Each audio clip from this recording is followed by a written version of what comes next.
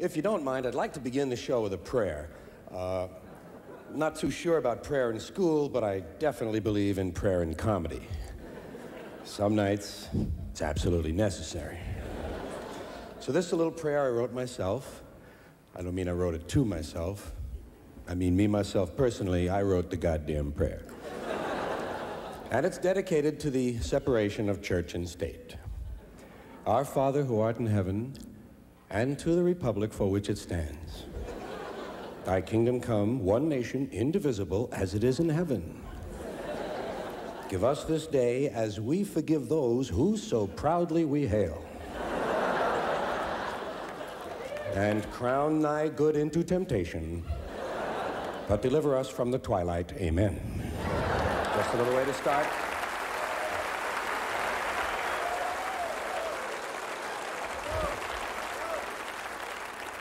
I don't believe you're supposed to cheer a prayer. But we do still have time for a quick Hail Mary. Not quite that quick, sir.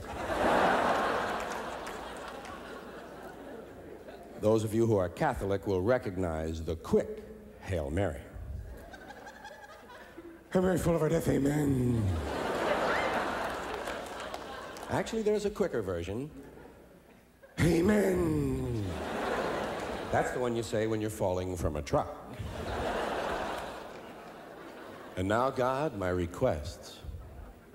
I always save my requests for after the formal prayers, don't you? Sets them up. Please, God, let me do a good show tonight. Don't let me be an asshole. Don't let anyone yell too late. And punish those who do.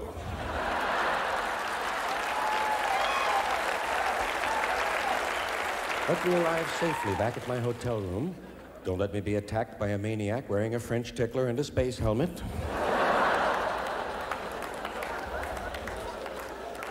Don't let my beard become entangled in the gears of a transcontinental bus.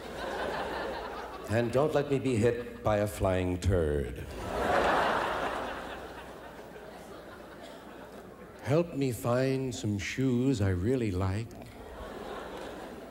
Help me also to find a nymphomaniac Coke connection who owns a Ferrari dealership.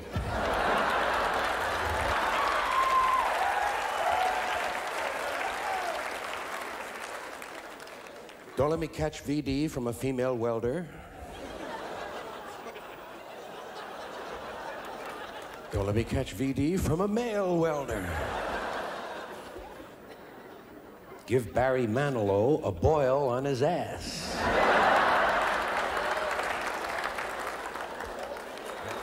And if it's at all possible, God, please try to make all of our sex organs even larger than you did the first time.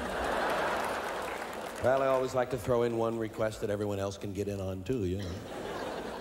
So I say live and let live. That's my motto, live and let live. Anyone who can't go along with that, take him outside and shoot the motherfucker. It's a simple philosophy, but it's always worked in our family.